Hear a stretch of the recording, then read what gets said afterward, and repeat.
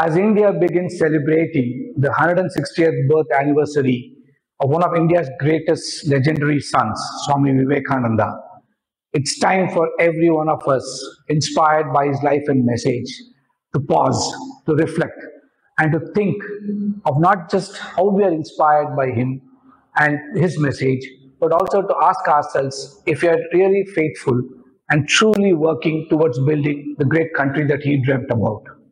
His message was all about man making and character building.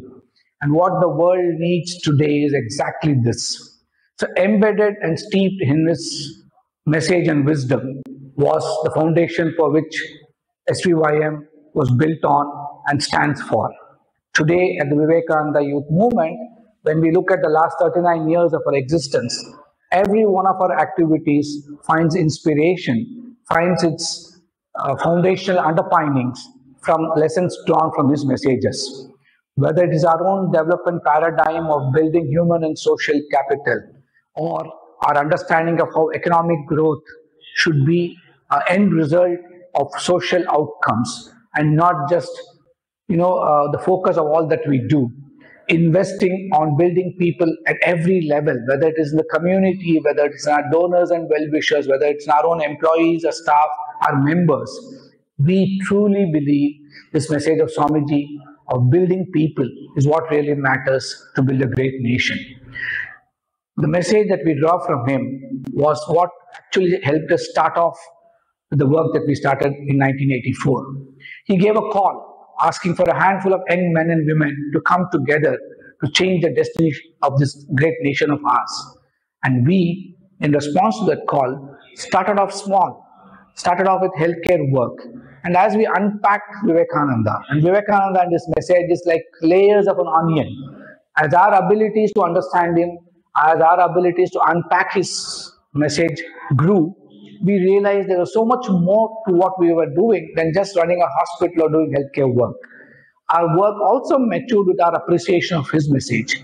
We realized that investments had to be done not on buildings, not on just more structures to run hospitals and schools, but in the soul of these structures, that is the people running them.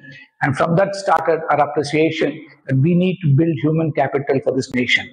And we do that in 4 major domains: investing on the physical domain of people, investing on their emotional domain, investing on their intellectual domain, being a learning organization, and then being a well-networked, connected organization where we don't look at our people as employees, but as partners in progress, as people who strongly are connected to each other by a sense which is deeper than just professional colleagues, where we see ourselves as one great family, working quietly and silently without trying to just grow our egos. For us, this entire work is responding to the call his master gave to Vivekananda, that is Shiva Jnane Jiva Seva, understanding and recognizing the enormous self-discovery of ourselves by seeing God in man.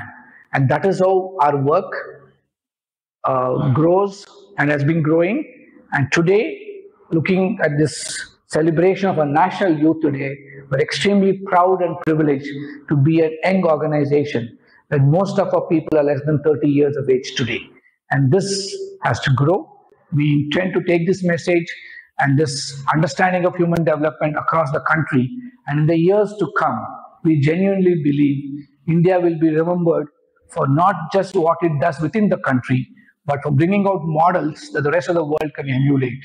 In the spirit of Vasudhaiva Kutumbakam and in response to the call that Vivekananda has given about making Mother India sit on a throne resplendent in all her glory, carrying the message like a Jagat Guru to the rest of this world, like a Jagan Mata to the rest of this world.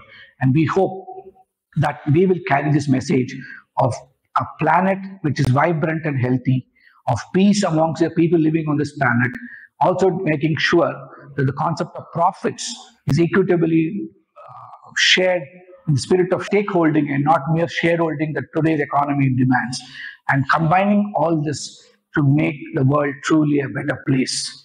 That is how we hope to live celebrations of the Vivekananda Jayanti.